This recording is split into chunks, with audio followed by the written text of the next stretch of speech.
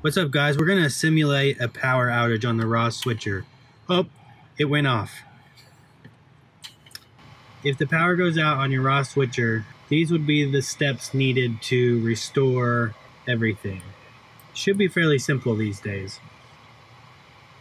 We're going to fast forward the video right now. The switcher's back up. What you need to do is hit reset and enter, and then verify on the scenic projector layer that the M1 is actually turned on. You actually just have to hit the button. The scenic M1 button looks like it's on, but it actually isn't. All you have to do is hit it once to turn it on. It's a bug in the current software version, and that's it. Everything should be good.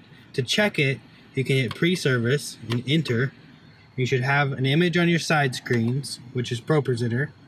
On the scenic layer, then you can shift it to program to make sure everything's working. And then on the center projector, you can test it as well to do that. That's it. If a power outage happens, that's all you have to do.